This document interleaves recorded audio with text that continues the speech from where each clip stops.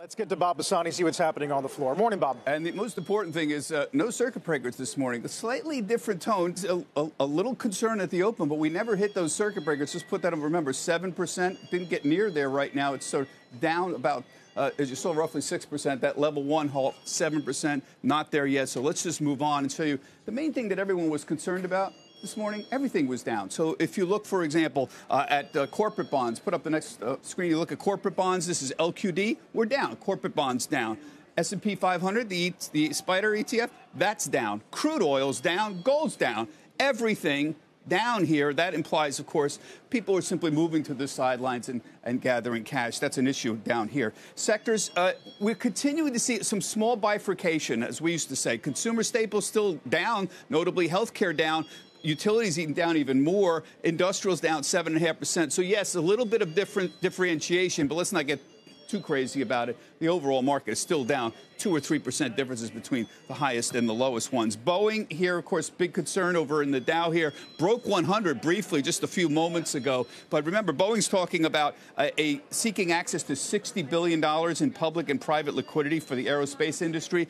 Boeing's market cap is now below $60 billion. It's probably at this level, maybe $57, $58 billion, somewhere around there. Rather remarkable just to see what Boeing's been doing recently. S&P 500, just want to remind everybody, from our cash in a little while ago, several weeks ago, 2351. That was the old December 24th, 2018 low that we've seen. We have not touched that, but we have gotten awfully close several times. There's not much technicals out there to look for, but that's sort of the main one that everybody is looking at. Curiously, a lot of analysts are still in the upgrade and downgrade business. You'd think, would this really matter? But no, they're still out there. Walmart got an upgrade today, another one from Credit Suisse. They may grow their market share. Kroger got an upgrade at Telsey Group, talking about a surge in demand for food. O'Reilly Auto upgraded over at Goldman Sachs. Counter-cyclicality of auto parts business. Ralph Lauren also got an upgrade at B of A.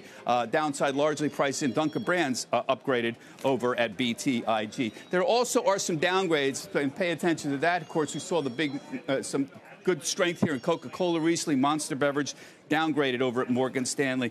Mandated closures for businesses and restrictions on public gatherings, a problem for these. So the debate now is very simple. What are we still in? Is this a U-shape? Is it an L-shaped recovery? Most people are not big on using V-shaped anymore.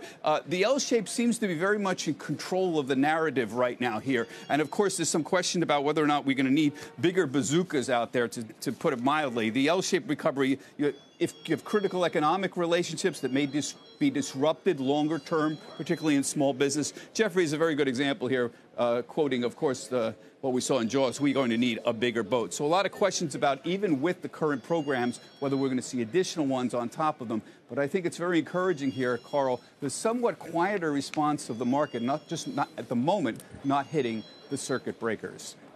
Markets did open a little more orderly as well. There were much less delays in some of the openings here. So up and running a lot quicker here. Guys, back to you. Bob. Yeah, hey, Bob, it's David. You spend your days a lot of times, obviously, talking to trading desks.